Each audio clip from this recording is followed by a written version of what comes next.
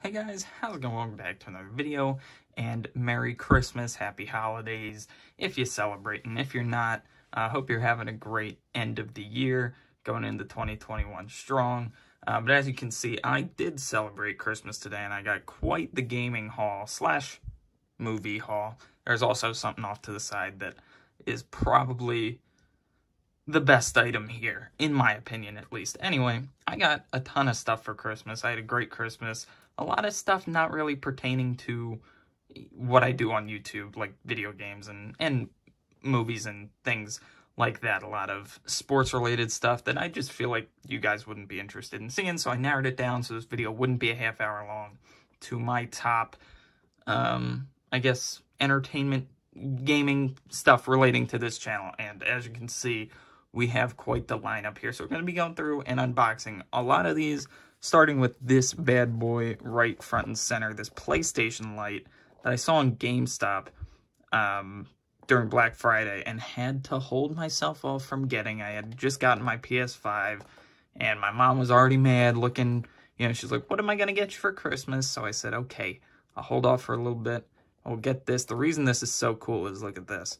I know the light's still on, but you can see how it lights up. I'm going to have to try and find a place in my room to put it where it fits in my webcam display so you guys can see it in the back of your videos. But let's get this open, and I believe there's a plug in the back. So there's no batteries or anything like that that needs to be charged. And I just got to cut these two wires, and yes, here is, oh, it's a USB. That makes it a heck of a lot easier on my end. Be sure not to cut that wire, although I'm sure I'm gonna have to. Well, anyway, here it is. I am gonna have to figure out what to do with this. I don't want to cut anything I'm not supposed to, but here's the PlayStation Lite. There's a button over here that you're gonna press to turn it on. Very snazzy. Next, we'll start with a game that is not on the wall behind us. I couldn't fit it in frame, but it's definitely a game that I'm looking forward to playing. Ghost of Tsushima just came out a couple of months ago on the PS4. This is actually the last PS4 exclusive, although I wish Last of Us Part 2 had that title. Ghost of Tsushima came out just a couple of weeks, actually, after Last of Us Part 2 did. And this is the true last PS4 exclusive game. And I don't think it's being ported to the PS5, at least not yet, so I figured I would get it, the PS4 version, to play on the PS5 just while I wait for the remaster that hopefully comes to be.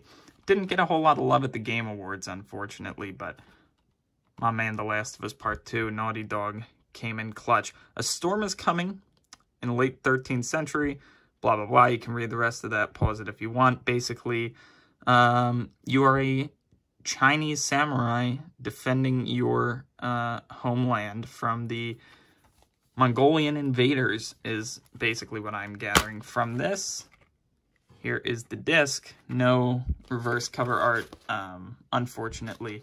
Hey, look at that. Last of Us Part 2 available now, PS4 and Predator Hunting Grounds. So that's Ghost of Tsushima. I'm sure you guys have seen this, but I'm definitely looking forward to doing a playthrough of that. Maybe on Twitch live, so you can go check me out if you want to see that. Next up, we will move to Super Mario 3D All-Stars, another oldie. Came out back in September, and I know SkyToon is going to be super, super hype. I was actually hype when this was revealed back at that mini direct, whatever it was called. There goes Spider-Man. That's okay. Super Mario Galaxy, those of you that don't know, is my favorite Mario game ever. Super Mario 64 is very close behind. I've never actually played Sunshine, so I guess I'll play through that as well. But I am looking forward to playing through these games again, despite the negative feedback that they got. I am actually looking forward to playing through Galaxy, playing through 64 again on the Switch. Pop this open. Here is the cartridge and the inside art, which I'm sure you've seen if you watch SkyToon's YouTube channel. I know he's psyched that I got this. finally, because it's limited edition. It's only out till March, so definitely pick this up if you're thinking about it. Super happy to have gotten this. Then we got my man, Peter Parker. He just fell. Spider-Man Far From Home. Looking for the Spider-Man 3 trailer, which didn't drop today. It was rumored to drop on Christmas, or at least a sneak preview at Spider-Man 3. Multiverse, or whatever it's going to be called. It did not drop. That's fine. In the meantime, I will watch this on beautiful 4K, ultra high definition. Here's the front cover art, the side, as well as the back. It's also got the special features, as you can see. Short film, Peter's to-do list, and bloopers and deleted scenes. All these extras that I do enjoy getting in the DVD releases. They don't get if you stream it live. There's my digital movie, which you all are free to redeem. Here is the Blu-ray, and here is the 4K discs. You got Night Monkey, is that what he's called? On the Blu-ray, which I like a lot, and then you got the Iron Spider here on 4K. Both really, really sharp-looking discs. Definitely going to be watching this, maybe later tonight, or maybe not, because there's, as I said, another 4K movie or movies that we are saving for last. In the meantime, though, we'll go to Madden 21 Next Level Edition. I get every Madden game for the most part, either for the Xbox, for the PlayStation. This year, had to hold out, otherwise I would have had this already.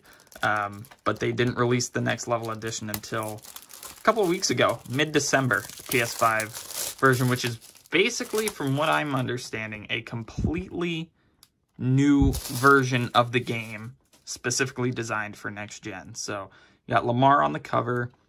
I really like the color scheme, the Next Level Edition. It's different from most of your other Madden covers from years past. Feel game day every day. You got DeAndre Hopkins on the back, who just lit up my Eagles last week. I don't really want to talk about it. Feel the movement, feel precision, feel the energy. This looks really, really good. This does look like a step up. I know Madden games tend to not really progress anyway, you know, from year to year. Not a lot of sports games do, but I do feel like the Next Level does take a jump, and especially with the adaptive triggers, I think will also sort of have a say in just the overall, I guess, inclusion or the immersion. You know, when a player's fatigued, you have to press harder on the sprint trigger, that sort of thing. Very, very neat. There's your disc, and here is a digital code. Yeah. So I'm going to blur that out, or I'll just redeem it quick before I show you guys, or before I post this video. But that is my bonus digital content. There it is. Next level content. Bam. Then, thank goodness for this game, which quickly took the title of most controversial release of 2020. Otherwise, it would be The Last of Us Part 2. So thank you, Cyberpunk, for making people somewhat forget about The Last of Us 2 controversy. This is the PS4 version, but as I said, I do have a PS5, so I will be playing the PS5 digital upgrade. Okay, so wherever the code is in here, I'm going to have to blur that out because that is my only chance at playing a finished, polished game. But as you can see, there's a lot of stuff in this box. This is, I guess, the pre-ordered bonus. I'm not really sure if this came with every game, but it is really sick. So you can see we got the 2 Blu-ray discs, probably the installation disc, and then the actual gameplay disc. World Compendium, whatever that is, stickers, postcards, and a game map, as well as the digital content. So we're going to slice this packaging open. I've been waiting to do this all day, but I did want to make the video for you. I've been hyped for Cyberpunk for a couple of years now, especially last year once Keanu was revealed for it. You know, my hype just kind of went off the charts. I can show you guys the back here. You see Night City changes everybody. The space in between there is very, very important because it really is every body. The character customization is out of this world. You can customize some really nasty things, as you can see from this nudity in the M17 rating. It's open world action adventure set in Night City, obsessed with power, glamour, and body modification. Again, body changes, that sort of deal. Seems like it's going to be crazy and ridiculous and overall just a whole lot of fun. So I am really looking forward to playing that. And I love the sleeve that you get. Much, much, much well appreciated. Here's the actual game, which we will again get to in a second. This is pretty heavy, so there's a booklet or two in here, as well as my digital contents. But here are your extra things. This is the postcard that I was talking about. Here is more postcards, so a lot of postcards, actually. And a ribbon. Very cool. I believe this is the Night City map, I would say, and here is the World Compendium. So, okay, I see. So this just kind of tells you a little backstory about Night City. Birth of Night City, aftermath. Gives you a timeline. You can see we're set. It leads us up to 2077. When this is set, gives you present day. So that's really cool. I'm going to have to read through this off camera. Here's some of your weapons and implants, sort of things. Very cool. I did not know that that was in there. I'm going to have to read through because otherwise I think I would be very lost. And here is, I'm going to have to put a picture in because my camera doesn't zoom out this far, but it is the entire map of Night City, or at least half of it, it looks like. No, it's the full thing. You can't tell. Again, I will put a picture in of the full thing. That is awesome. That's super cool. Gonna have to find a place to hang that up.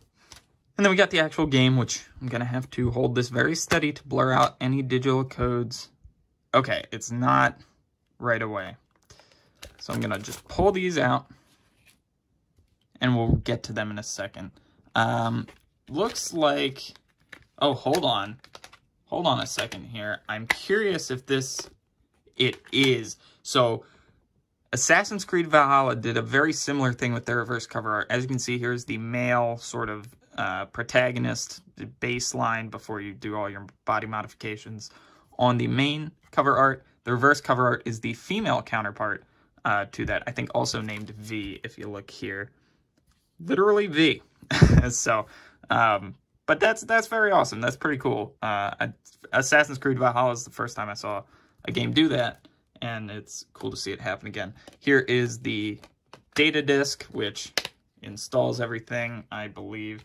And then you have your play disc right here. So I don't actually see a digital code in here. You just have sort of a welcome to Night City, little intro by CD Projekt Red team. Telling you about Cyberpunk and obviously how they've been waiting for this for a long time. Got your stickers. So that is Cyberpunk 2077. And with that, everything except for my most anticipated, probably my favorite gift that I received. And that is, a book. Not actually, it looks like a book, right? The Lord of the Rings motion picture trilogy. They just came out with the 4K collector's edition sets back in the beginning of the month. So you may have already seen an unboxing of this. But my goodness, those of you that don't know, The Lord of the Rings is hands down my favorite film series of all time, and the movies are my favorites as well. I love them, and I don't have them in 4K. Look at this. You got the map of Middle-earth there, from the Shire to Gondor, all the way to Mordor down there in the bottom right, and everything in between. Absolutely beautiful. You also have the Ring of Power itself right here, which you can take out. Look at that. You've got the inscription of the One Ring. How incredible is this? I did not know this was included in this set. That is awesome. So you take this out, and then here you have the movies, which come in this giant 4K box. You see again the motion picture trilogy, 4K Ultra HD. I love this box art with again the ring insignia on the box, sort of encircling Mount Doom. Very cool. And on the back, Academy Award-winning director Peter Jackson's extraordinary trilogy in stunning 4K. All three theatrical and extended movies So splitting into 9 discs, 1 for each movie theatrically and 2 for each movie extended. And there's some stills from some of the movies as well. And here are your run times. Are you ready, folks? The extended version is the way to go. If you don't watch the extended versions as a true fan, I feel like you're doing an injustice to these films. 228 minutes is the shortest of the 3. That's The Fellowship. The final film, Return of the King, is 4.5 hours long, nearly, at 263 minutes. These take a while to watch, but I will be binging them at some point over the rest of my winter break. Here's pretty much the same thing out of the sleeve, and you open it up, and my digital code, which I'm going to blur out real quick. And here you have your discs. Fellowship, theatrical. Two Towers, theatrical. Return of the King, theatrical. Love the color schemes. You got the green, the red, and the blue. And then here are your extended editions, split again into 2 discs. Extended version, or extended disc 1, extended disc 2 for Fellowship. You get your 2 extendeds for Two Towers here. And then finally for Return of the King, split into your 2 discs. The reason I like this is because if you combine them into 1 disc, yeah, there's no intermission. But again, this movie here is 4.5 hours long, so split into 2 discs, it gives you good intermission to sort of use the bathroom, get a drink, get a snack, and kind of stretch a little bit instead of sitting through nearly 5 hours of a film. Also, it doesn't compress the movie at all. It doesn't compress the video, so it is, you know, it is truly 4K. If it was combined into 1 disc for each film, there's no doubt in my mind that it would not be true 4K experience, which I definitely want. This is the prize jewel of my Christmas haul, for sure. There you guys have it. I should have had a face cam. You could have seen my beautiful Christmas hat. Hopefully you guys enjoyed. If you have, rating would be super duper very much appreciated. Other than that, I know this is probably coming out at least a day or 2 later. Forgive me, but that is a lot to go through and edit. And I'm going to be playing and watching these movies and games. So hopefully you can forgive me there. Hope you guys enjoyed your holiday season, regardless of whether you celebrate or not. And enjoy the rest of your year. We're coming to a close, and this is probably the last video where I talk to you guys in 2020.